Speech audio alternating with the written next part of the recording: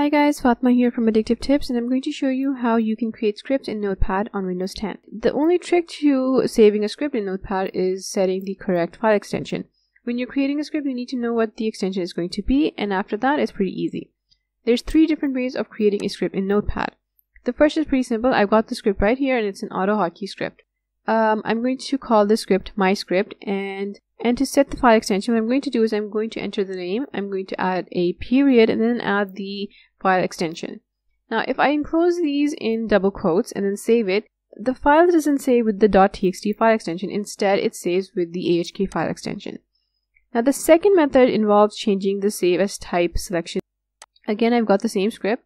Tap Ctrl+S to open the save dialog box and open the save as type drop down here.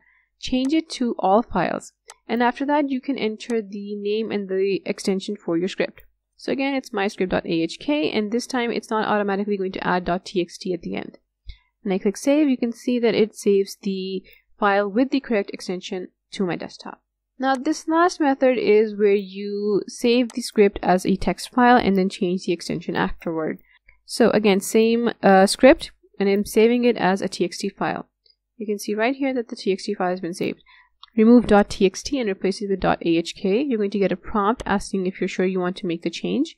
Confirm it, and the file type is going to change. So those are 3 simple methods for using Notepad to create scripts. Thanks for watching. I'll see you later with more tech tips.